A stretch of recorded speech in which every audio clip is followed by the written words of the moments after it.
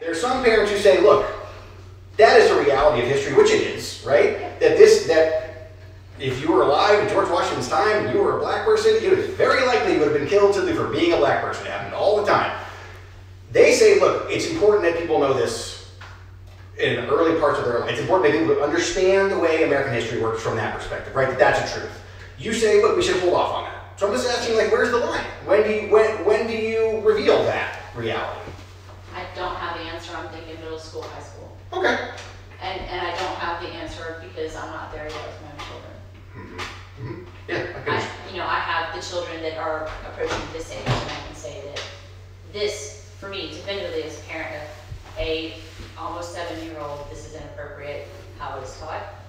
But as far as like the line, the exact age, I don't have that number, but I would say middle school, high school. Got it. So I mean, so again, like critics, you're not against teaching this stuff. You just think it needs to be at the right age. Yeah. Okay.